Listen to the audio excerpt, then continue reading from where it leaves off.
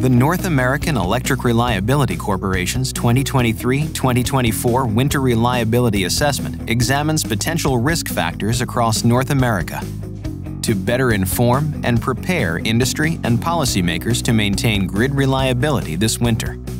Risk factors include resource and energy adequacy, fuel availability, and preparations for extreme weather events similar to the past energy emergencies of 2021 and 2022. Much of North America is at an elevated risk of insufficient energy supplies this winter and highly exposed to risks of energy emergencies and extreme winter conditions. Before severe weather strikes, grid operators, generator owners, and government authorities should take steps to prevent energy emergencies and minimize the potential for power shutoffs by winterizing their generation units, coordinating fuel needs, and preparing for high electricity demand. Learn more about the potential winter impacts across North America in NERC's 2023-2024 Winter Reliability Assessment, available November 8th.